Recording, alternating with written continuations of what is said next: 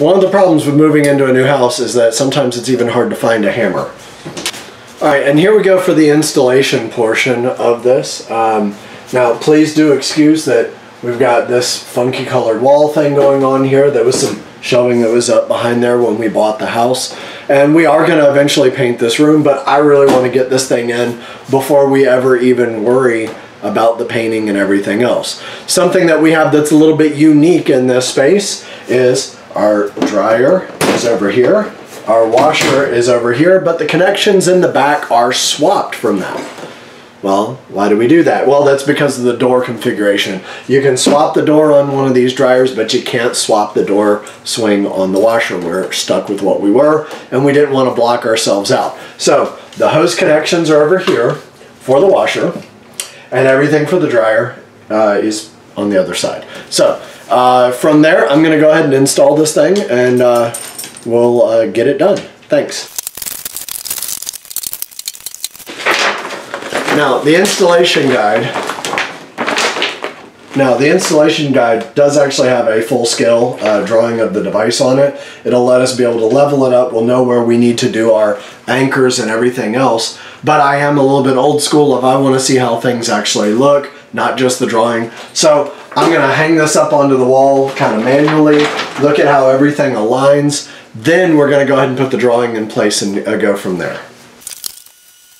Alright, now something that I'm doing with this is I'm intentionally going to go ahead and put it a little bit high because Stephanie wants me to build a little bit of a shelf that goes across all of the top of this. And I want to make sure that I don't end up having to move this up later. I want it to be a little bit above it before we get going. So that's why the height that I'm going to go with. Now I'm going to go back behind here. I'm going to shut everything off, make the disconnections that I need to, and then we'll go ahead and get it hung up.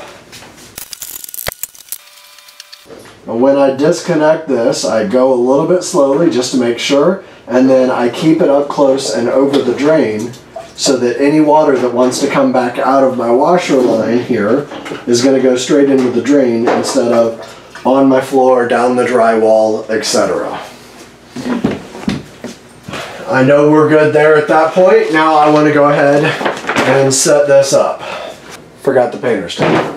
Now what I've always found advantageous when you're going to hang up something like this and you need to level it is you find the edge that you're wanting to reference, and I actually put a little bit of a nail mark in there of where I want to reference this, and I only want to put a little bit of tape right at the corner a little bit loosely.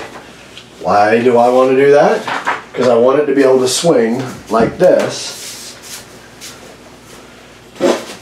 when I put the level on it.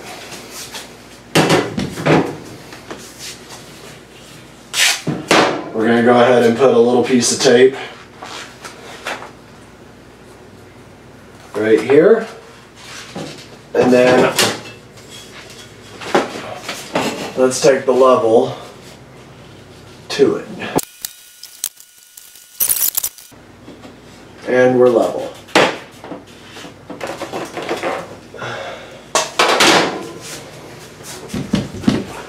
Now from there I can pinch it and make sure that everything stays. And frankly, this is just so that we can get 3 holes in the right spot. But you can never be too careful about it. We're going to go ahead and stretch this thing down to make sure that we're in the right spot here. And then double check level. And we are good. Alright, now it is time to just do the installation. Something that I've always tried to follow through with is using a really good anchor. But one thing to notice with these is that they will self-drill their hole. This type of anchor does a really good job of it. But when you start going, it's possible for it to walk off of its center a little bit. There's a few different ways to deal with that. One of them is just to hammer it in. Once you get it hammered into right there, and then you start screwing it in, you know that it's going to stay straight. Another way to do it is to run the screw in the spot that you want, and then follow it up, pull it back out and follow it up with the anchor from there. So we're going to go ahead and do this the hammer way. But by doing it this way, I know for dead certain that I am right on these center points and that everything's going to line up right. Alright, so now the way that this mounting bracket works, the mounting bracket goes on the wall with the little tab pieces out, and it lines up to there. So all we've got to do is anchor in our 3 points on the wall, and then this can easily be removed if it needs to later for any maintenance, or if I screwed up the height and we have to relocate it because of the shelf that Stephanie wants me to build later. Alright, I know everything's going to line up now, so let's pull down the bracket alignment tool. And there's some good video evidence of me being a dummy and putting the bracket up backwards, so Stephanie will love that in video editing. Alright, now I want to make my life a little bit easier, so let's get everything I don't need out of my way and get out everything that I do need. Now I've got really high quality stainless steel hoses already, and I don't want to have to undo everything on the washer to be able to do this. So I'm only going to use one of these that's supplied and keep my other really good stainless steel braided hose on my washer.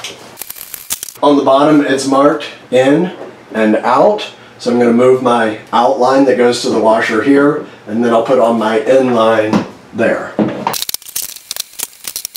When you snug up on any fittings like this, you don't have to go super tight.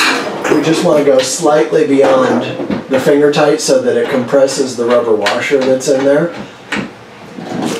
At which point you are done. If you try and crank down, you're going to end up destroying the neck that it's on, the device inside. Something is not going to work out well for you. Alright, now let's get power on this thing.